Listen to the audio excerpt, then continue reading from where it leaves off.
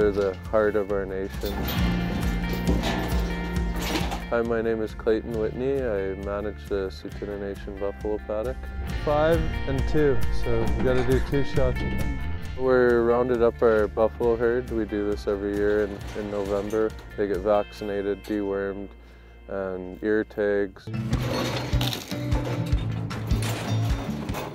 Oh, it's a good adrenaline rush when you're working with these guys.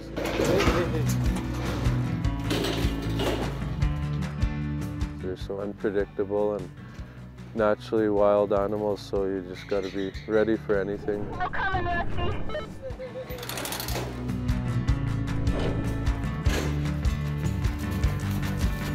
It's an honor to be a part of it, and really thankful for this herd that we have here.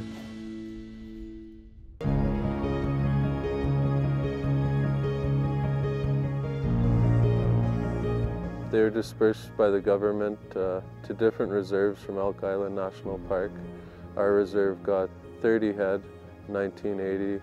The herd's growing unbelievably since then and got more land for them, and they're thriving here. So this buffalo paddock is actually the dead center of the reserve here. So like I said, the heart of the nation.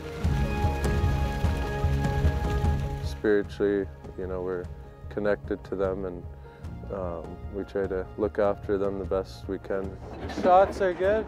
Because, you know, if it wasn't for them, we wouldn't be here today. They looked after our ancestors. So they're a big part of the nation. It's a nice calf, that one. We do a yearly harvest.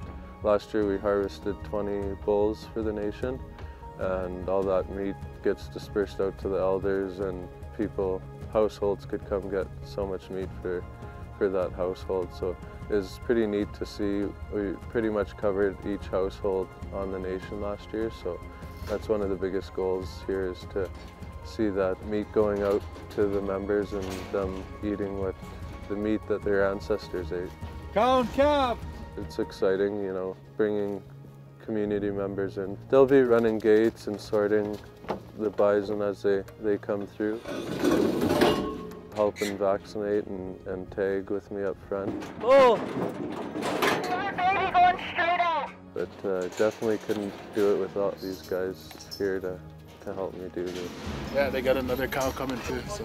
It's nice just to, you know, all of us to gather and work together, and they really enjoy coming here every year to do this, so it's kind of highlighting everyone's year. Okay, coming.